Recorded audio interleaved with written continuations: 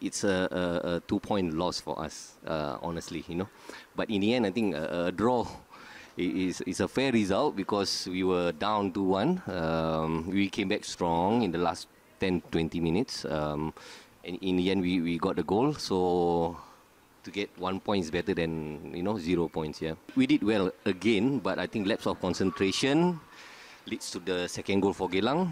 But in the end, we feel that the players did well.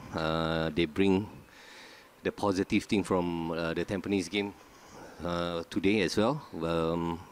So anyway, good performance by the players. We are more than happy with the performance. Yeah. The team, I should thank the team lah. We fought very hard till the end, and obviously we want to win the 3 points today, but a point will do for us now.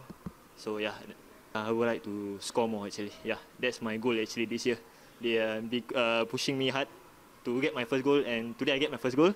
I'm happy about that. So for the remaining game, I would like to score more goals to help the team, and we want to collect all the 3 points for the remaining games. Yeah. It's very hard to talk about the game, because I think it's a bit seesaw in the game with the ball, with the way Tanjong Pagar hitting the ball, and then they try to win the second ball. I mean, I know that's the way how they set up their team.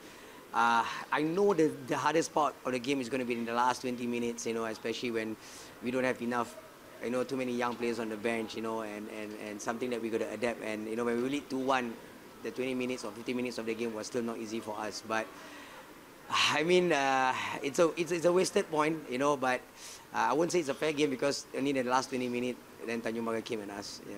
We don't have any much of an attacking threat, so some of the chances we build up into the attacking threat, we did so well up there, but when we come to the last phase of the game, we were a bit, I'm a bit disappointed in that part, but I can't blame the players. At least they tried their best throughout the whole game, knowing that we have not even managed to put up a team until yesterday, until 4 o'clock actually, I managed to put up the team. So it was not easy, but the one thing that I give credit to the boys is, they put in the 100% effort throughout the 90 minutes.